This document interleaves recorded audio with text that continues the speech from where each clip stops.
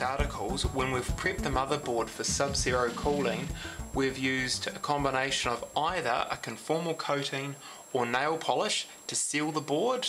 For this motherboard we're going to use Vaseline as another option, and then we've also in previous articles used art eraser as a form of insulation as well as a packet around the socket area so no air can get in. For this article we are going to use closed cell foam insulation.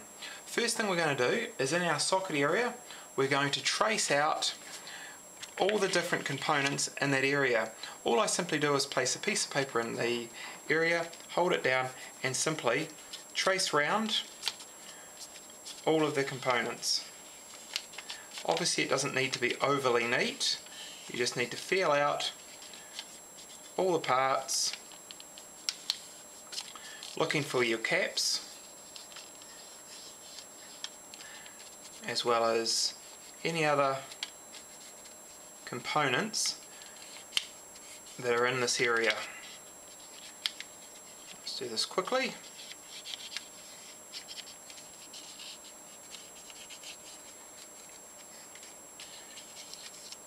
As you can see, you'll get the general idea.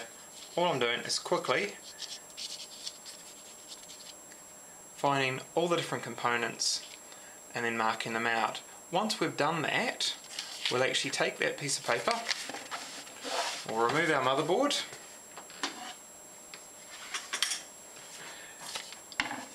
and we'll simply cut it out. Obviously, for this demonstration, we'll simply show you the finished product.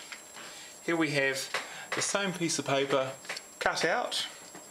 So now I can take a piece of closed cell insulation, pop that on now, and I can simply mark out as a guide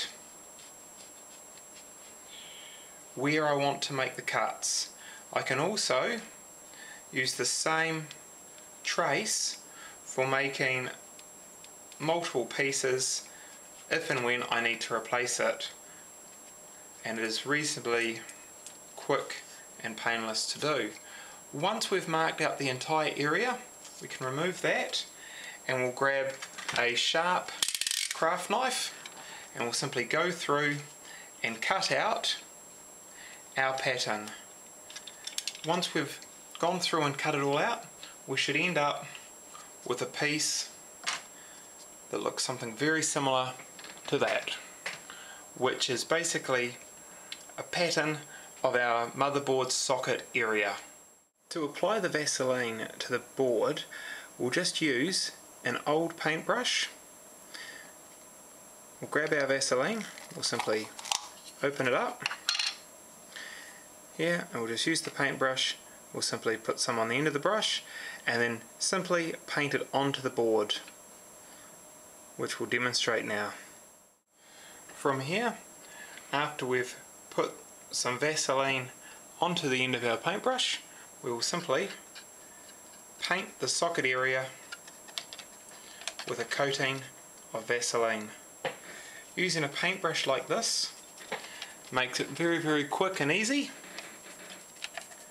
and also doesn't make a mess all over your fingers, and the bristles will let you get into all those hard to reach and tight cavity areas, so you can get a good coating over all your components so no moisture will get in and cause a short. Here we now have a nice coating of Vaseline over our socket area. From now we'll grab our insulation, we'll feed it over the top of the support poles for the GPU unit. Simply slide it down, as you can see, and put it into place.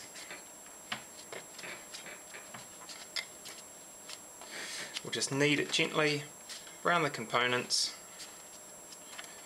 so we get a nice even seal.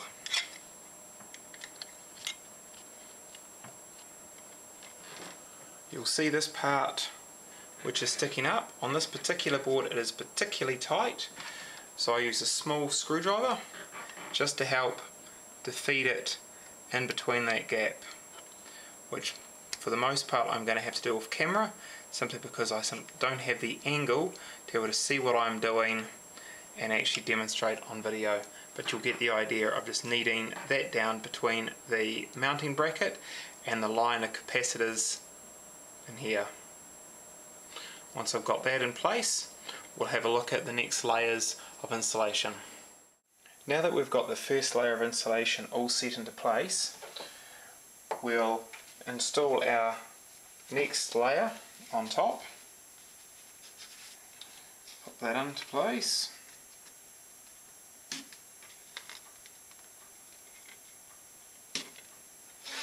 Slide that down. We'll add in our thermal compound.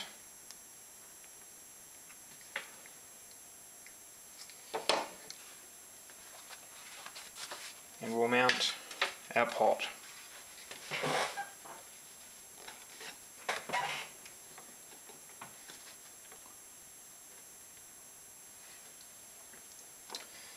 Top bracket on.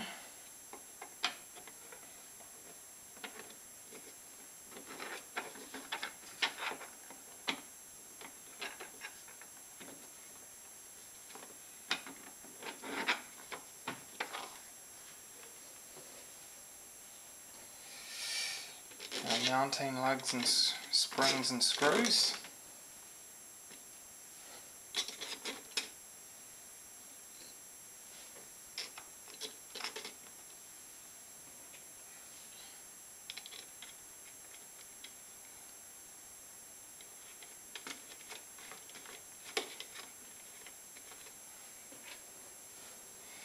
When we put these on, we'll set it down nice and evenly, doing 2 corners at a time, so we get even mounting pressure.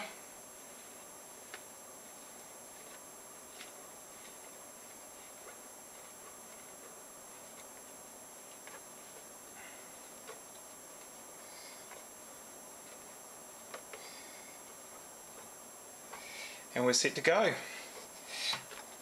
With Vaseline instead of using nail polish or conformal coating, and using closed foam insulation instead of using the art eraser. Now that we've got the template all cut out, when we come to mount these pots later on, it's going to be a lot quicker than having to put the art eraser on and off. So if you are going to be mounting and unmounting the pot often, it can be a more simplistic way of doing it. There you go. Now that we've got everything set up, let's take a closer look at what we're running today.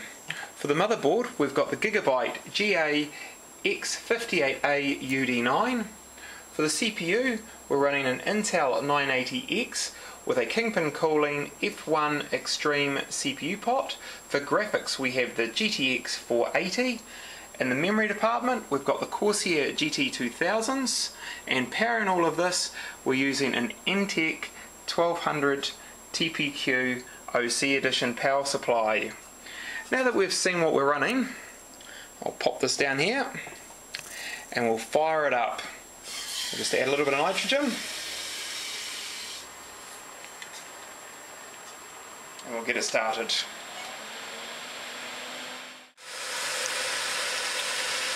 What we're going to do now is take a quick look at the Gigabyte overclocking software EasyTune 6 and how easy it is to do on-the-fly multiplier adjustments so we can overclock this 980X.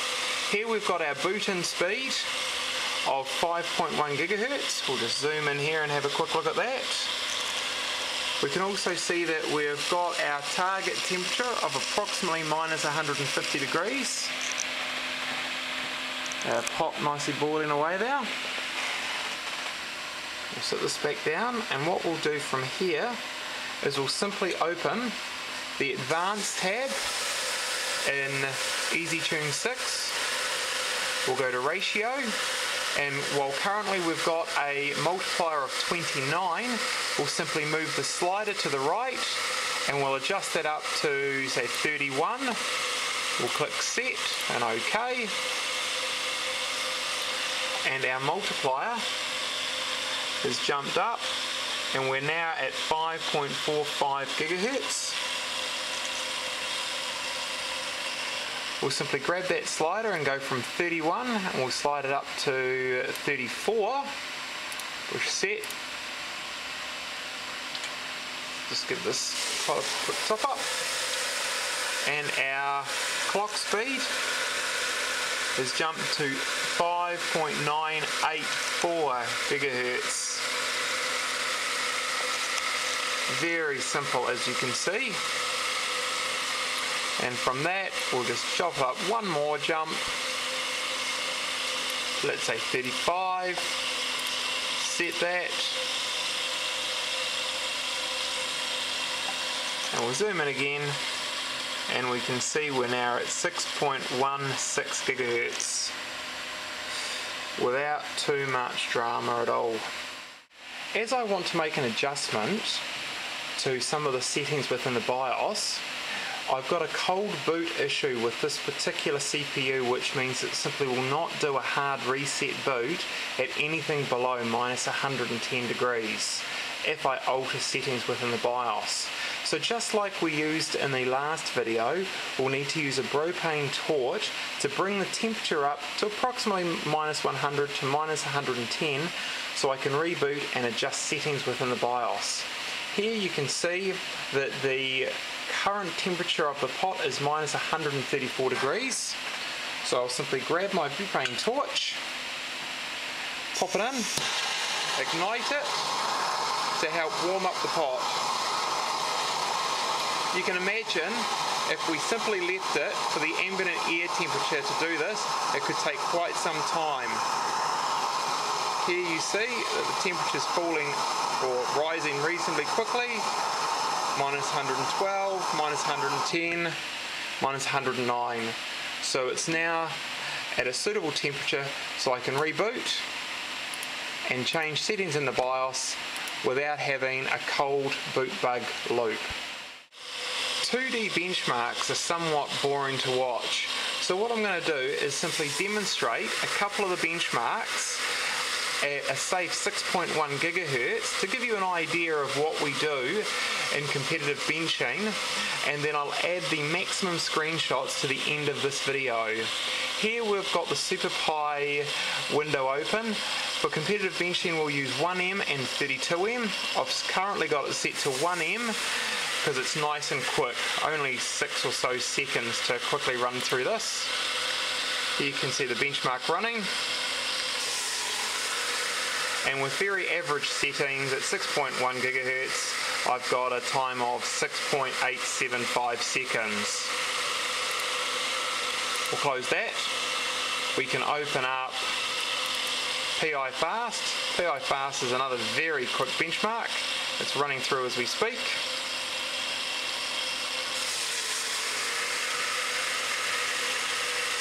And it gives us a total time of 14.19 seconds. I'll just simply open up CPU-Z. I'll zoom in. You can see we're running at 6.104 gigahertz, 6 cores, 12 threads. Obviously when I increase the speeds so I can get my maximum screenshots, we will drop hyper-threading off and probably just run 6 cores.